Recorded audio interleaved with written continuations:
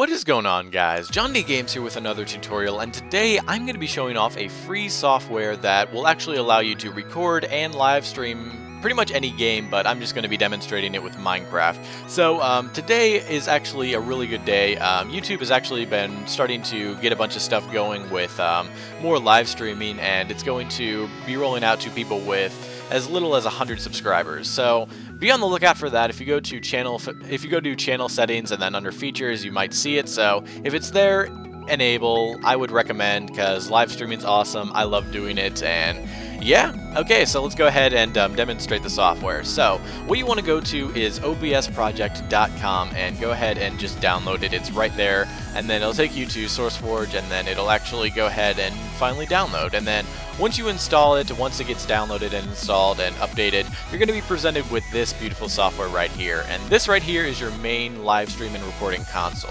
So first thing you want to do is you want to make sure that all of your video settings are good. So go to settings and then go to video, and then you want to go to custom. You don't want it to be on monitor. I'm pretty sure that's what it was automatically set for me for. And then you want to make sure that it is 1280 by 720. That is the exact resolution for 720p video. And then what you want to do is you want to at the same time go to Minecraft and put in those exact same resolutions. So you want to go to edit profile, even if it's your default, and type in the exact same resolution. Save profile, and then you want to go ahead and launch Minecraft. And now you guys can go ahead and actually just hit OK, and then you want to go ahead and add a scene. Add scene. Right now it really doesn't matter because I'm only doing one, but if you guys plan on doing a bunch of different games, like I had Cube World in here, maybe League, you guys can go ahead and just create a new profile for those, and go ahead and just do game capture right there, and then you want to scroll down to Java W Minecraft 1.6.2, and then you want to hit OK.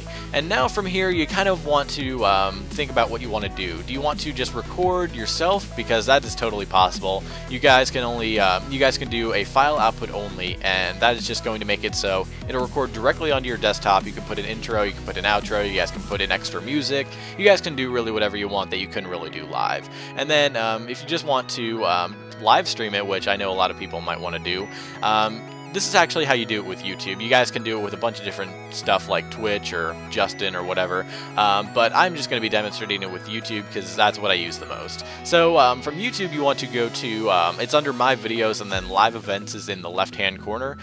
Create a new live event, and then from here you're just going to put in a bunch of different info, test, and then just key smash, and then it really doesn't matter about the time or anything. I'm just going to leave it private. So let's go ahead and create an event. Once you actually have this enabled, it's pretty easy to work. And then from here you have your stream key and you have your server. So just go ahead and copy your stream key over to right here. So right there is what you want. The stream key is the one that's going to be dotted out, and then your primary URL is going to be right there, and then you'll paste it right there where it says server, apply, and then OK. And now what's actually happening is right now it's actually linked up to my actual live streaming page. So for this live stream, it's actually going to be live streaming to YouTube. So let's go ahead and actually try that. Let's just go ahead, start streaming. This is what it looks like whenever it's going, and you can even see, you can monitor your microphone levels mid-stream, so that's pretty awesome. And then you can also just hit play on the live preview, and then it should come up. There it is. And so this is like a little live preview, and then if you do want to go live with what you're doing, you guys can go ahead and just hit start streaming. And also for the record, whenever you're playing Minecraft, it does actually record sound, which is pretty flippin' sweet, I would say. Let me bring up OBS, and then it's like right now I'm not in a place where there's going to be a lot of sound. So if you just, yeah, you can see the little meter that's moving there, and you can actually just see it actually going up. So it is recording game sound, which is pretty awesome. That's something that I really don't see a lot of things that are free doing. So okay, let's go ahead and stop streaming since we're not really going to concern ourselves with that. Let's go ahead and go to settings, and then we want to go to broadcast setting. It's a setting in here you can actually record, and then like you can have it automatically record your live streams, which is pretty cool. I have an entire folder dedicated to that.